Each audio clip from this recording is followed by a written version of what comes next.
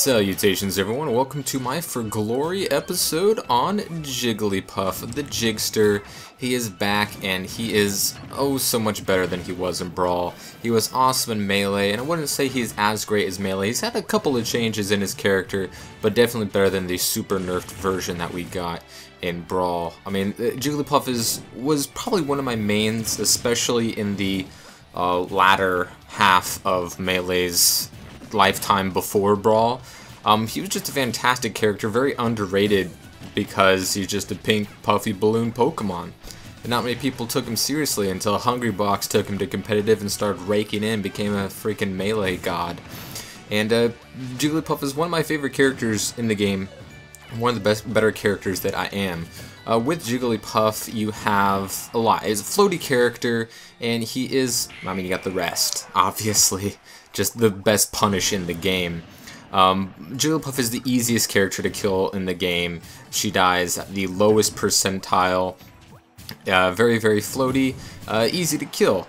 But the Jigster has quite a lot of weapons in her arsenal.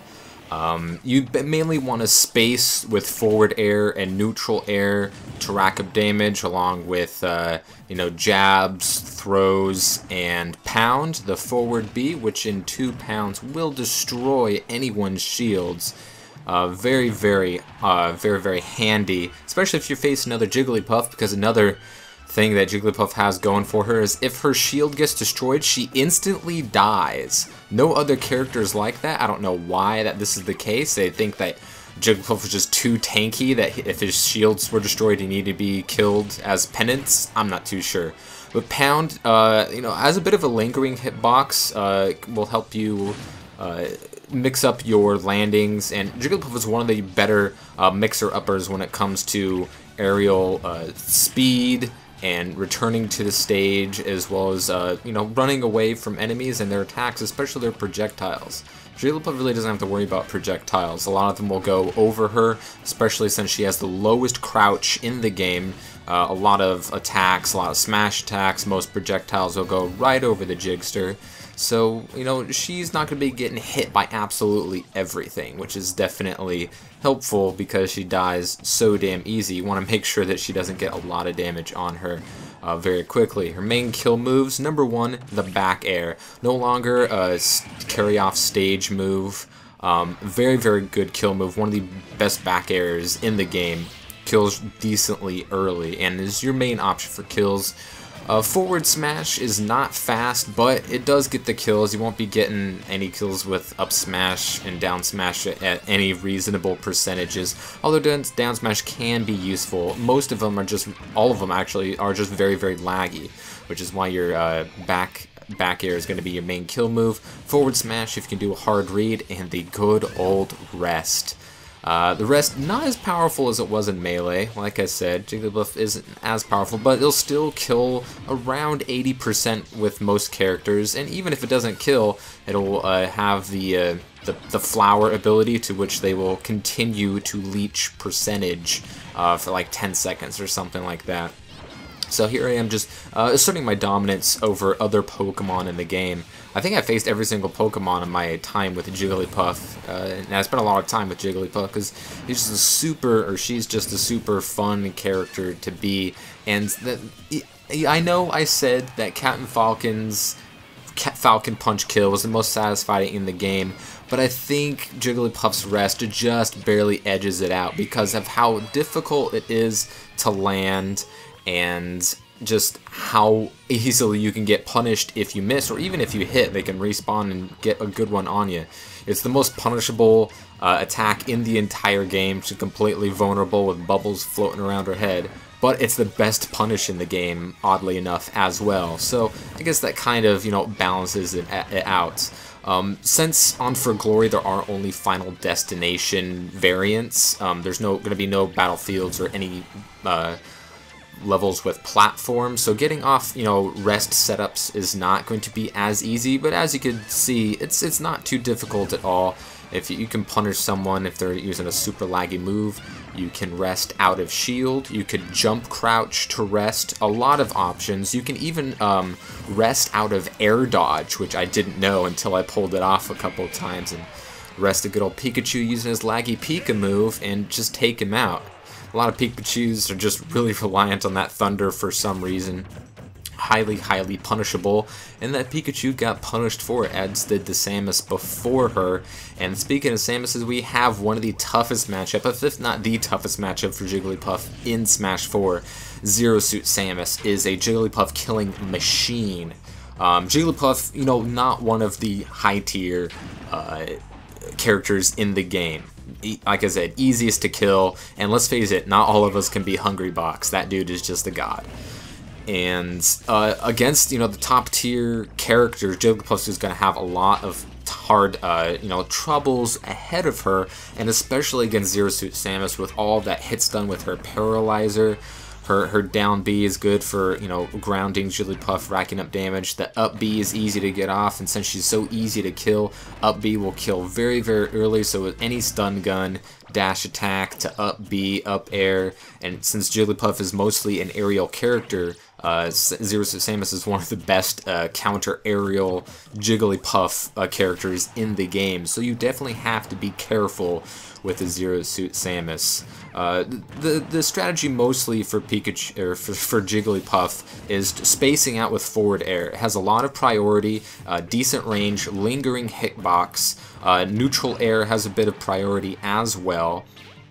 And going in for some pounds to both change up your returning to the stage as it stalls you in the air.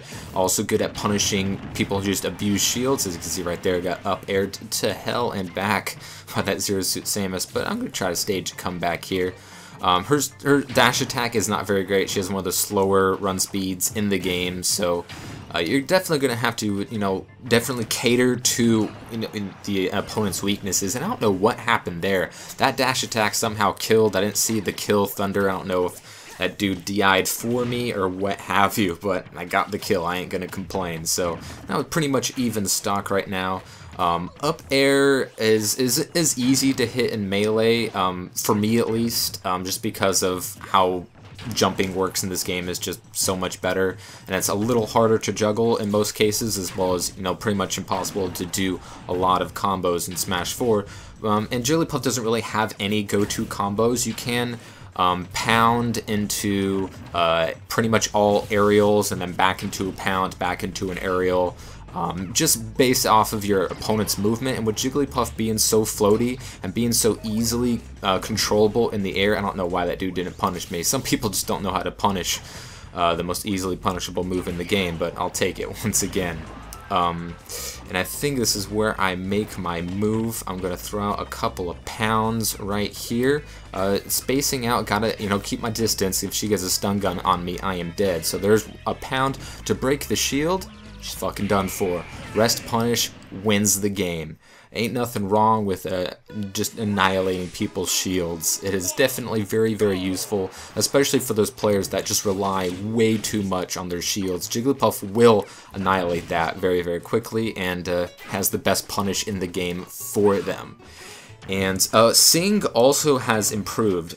Sing will actually improve duration as long for the opponent that has higher percentage. So the higher percentage your opponent is, the longer they will be asleep for Sing. So at around 100%, if you can pull off a Sing, that'll set them up for just an automatic easy rest, and that'll be the end of it for them.